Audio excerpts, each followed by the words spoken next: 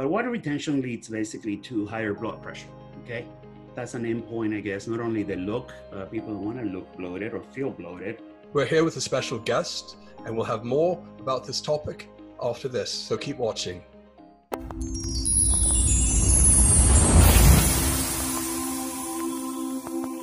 So we're here today with our special guest, Nelson Vergel from Excel Mail. It's all connected. I want to talk about another subject that is connected to water retention, but it's not obviously the cause or anything. But water retention leads basically to higher blood pressure, okay? That's an endpoint, I guess. Not only the look, people don't want to look bloated or feel bloated. I definitely don't. Or feel out of breath when you go you go up the stairs or you do your cardio at the gym. That's when I notice, oh man, it's like, God damn, I'm sorry. I shouldn't be. That's right. We're in the UK. You can swear. It's not going to be bloated. For me, that's really an obsession. So I have to be more strict. And when I do eat well and low carb and more protein, more vegetables, no alcohol, more water, not put so much salt on my fried eggs in the morning, etc. It gets better right away. I lose 4 pounds of water within 3 days, and I do cardio and I'm good. Not today. I'm actually bloated today. But anyways. I don't think you look bloated. Anyways, yeah. So the other thing that actually really is connected to that blood pressure, which is my issue, by the way. I'm on blood pressure meds, and I've always had high blood pressure, even before testosterone. It's a genetic. My mom has blood pressure, my dad. So I think some of us have the genetic predisposition. But also connected to blood pressure and worsening blood pressure is the high hematocrit that happens. It's the number one side effect of testosterone, especially injectables. Number one side effect of testosterone is increased red blood cells, stimulation of obviously the bone marrow. Testosterone decreases this liver peptide called hepcidin that actually modulates iron absorption. I'm learning a lot. I've been reading for years, but just lately, in the past 6 months, I've been reading a lot about iron homeostasis, so balancing how the body uses iron on testosterone, how things changed because testosterone makes the body produce more red blood cells, more hemoglobin, which require more iron. So the body adjusts itself, decreases ferritin, which is an iron transporter. And some of us may actually go too low on the ferritin and actually get tired, even on testosterone. So the almost having symptoms of anemia when in fact our blood work looks okay. So that's my new obsession in reading all about hepcidin and whether or not some men, especially men that are giving blood too frequently because of high red blood cells and hematocrit, are suffering from an iron storage deficit in their bodies. So they start feeling more tired on testosterone. And that's another question I get. Nelson, I felt great for a few weeks, and now I'm starting to feel tired again. Is this after the phlebotomy, after the therapeutic phlebotomy? No, before. Okay. So obviously hematocrit, I tell them, get your hematocrit checked, CBC. And, sometimes they're high at 53, 54, or even higher. Some guys are debating whether or not you even need to worry about this. Yeah, I was going to ask you about that too. Well, we can talk about that because there's the altitude theory, which is BS in my point of view. High hematocrit in many studies not only increases blood pressure, some headaches. It can be connected to sleep apnea, which doesn't make anything better. I've got sleep apnea. So the only two things keeping me alive are the sleep apnea or the CPAP and the testosterone. It's a game changer for a lot of people. I did 3 sleep studies, but I couldn't sleep. So I couldn't get mine. But I have, and it's actually fancy now, especially with COVID. People are buying these oxygen meters, to measure your saturation. So I have one of those that I put before I go to sleep. I sleep with it. And it sends the data to my cell phone on oxygen saturation. So I actually go down twice a night, at least to the low 80s, which is not good. Even with, you have CPAP though as well? Or? No, I don't. No. I tried the CPAP and it was not for me. I really tried. My partner actually uses it and changed his life. But what I was saying, I was trying to get at with the blood pressure situation, which is worsened by sleep apnea, as we all. It's true. It's also the hematocrit issue and the iron situation that I'm looking at.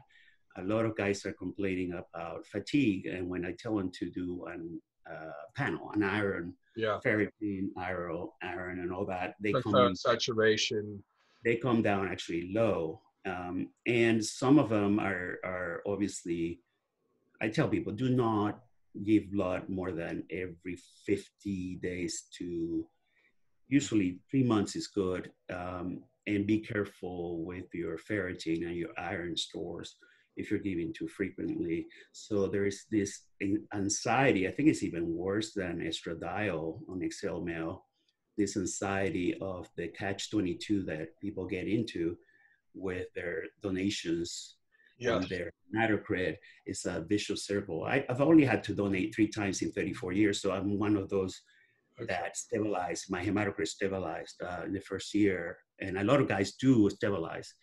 But some guys, the older men, there's some studies actually for older men tend to have more problems. Those that smoke, they're screwed because smoking in itself increases hematocrit. It decreases your oxygen saturation. So sometimes I see guys with high hematocrit that are not on testosterone yet, and they're like at 53. I say, are you smoking, or do you have sleep apnea? Either one of those two, and that's an issue that I'm seeing a lot of suffering about. We see a lot when the doc sees, or any of the doctors see the high hematocrit and hemoglobin, especially the hemoglobin. It's a red flag to check. And we check before as well when the patients come through, if they have any issues with snoring even, because that could be a red flag potentially. And then we ask them, and there have been many men that we've been able to direct to a sleep clinic, and they were diagnosed with sleep apnea. And so that's usually one of the most common causes that we see for the elevation of hematocrit, because it could be other men with a much higher trough level of free and total testosterone, but yet their hematocrit and hemoglobin are just perfect. I mean, just 170 or even below. So they're usually okay. I suppose the other question is, like we're talking about, at what level should you be concerned? Like Dr. Neil Rouzier, I was quite happy here. One thing I thought was interesting that he said, oh, well, polycythemia vera is not the same thing as erythrocytosis. The question is, erythrocytosis secondary to not kidney issues, but secondary to testosterone replacement. Should that be as much of a concern as someone who lives in high altitude? So he was linking the two. So I don't know what you've come across in your research, but who wants to give blood all the time if they don't have to? Well, I looked into this because this is very much discussed on XLML, this equivalence with a high altitude hematocrit. I looked at all the data on high altitude.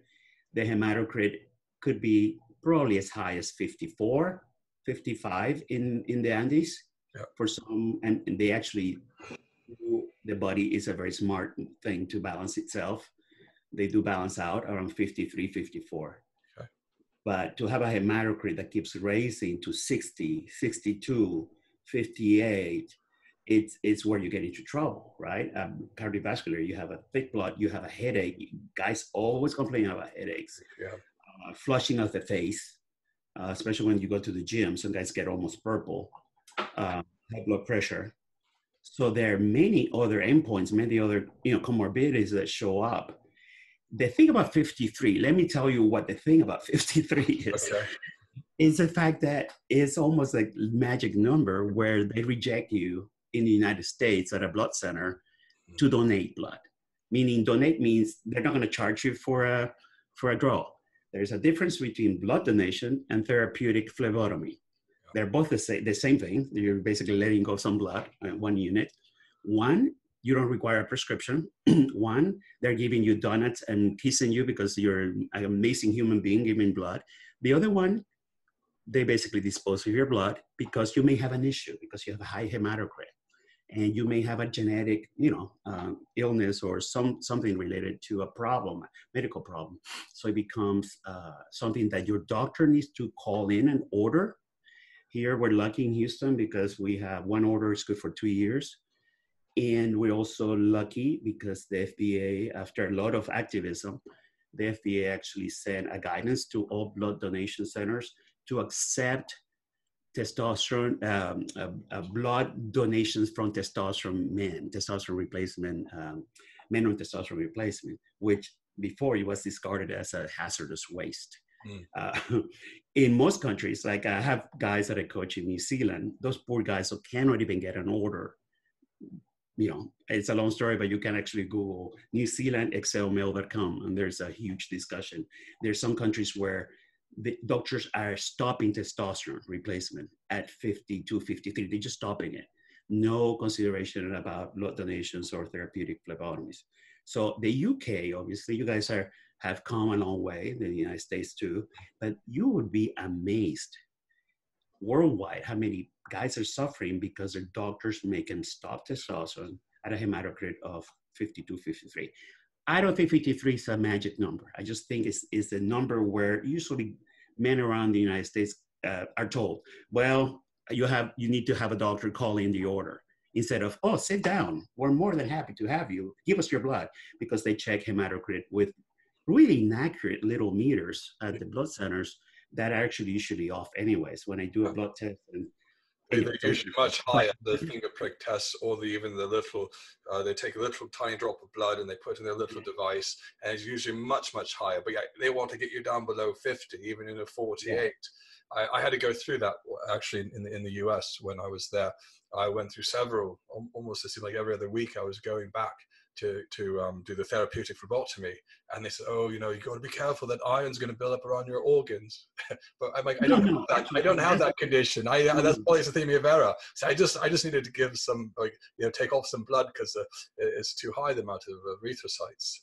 But it's not about the iron. So I'm glad you brought that up. It's not in testosterone. Testosterone, the body adjusts iron consumption and decreases ferritin to adjust. So we don't have a buildup of iron as hematocrit goes up. Let me tell you this. I know, but those are what the nurses thought, because those are the typical patients they were seeing with polycythemia vera, but they couldn't imagine that I was a different case type. Of course, now there's, in the States, obviously, because testosterone is such a humongous industry, now there's awareness in the blood centers that, okay, these guys are not polycythemic. These guys are testosterone replacement patients. So there's actually, but even 10 years ago, I've been around forever, this was a struggle to even get a doctor to agree to call in an order, okay? So we've come a long way in the United States, but we've been using testosterone for a lot longer than any other country, a lot more volume, a lot more pharmaceuticals pushing it, many products, and we also have a cash side of the field where you can access it better. So I'm glad that many countries may be learning from our mistakes. I'm glad I have obviously not been all familiarized with the UK until I got to talk to you guys and all that. And I see what the guys are posting on Excel Mail. But the UK has come a long way from even 10 years ago, and this issue and other issues. But you've been dealing also with estradiol, sensitive testing access, and HCG. And we're about to enter an HCG access issue. So thanks again, Nelson, for joining us for another good episode. And if you like the content on today's video, please hit the like button. That really helps the algorithm. And if you would like to comment, we appreciate your comments. So please leave those. And if you have any ideas for new videos, we're more than happy to hear what those are. Again, if you can subscribe to the channel, that helps a lot. And we hope you enjoy the content today. So thanks again for watching, and we'll see you next time.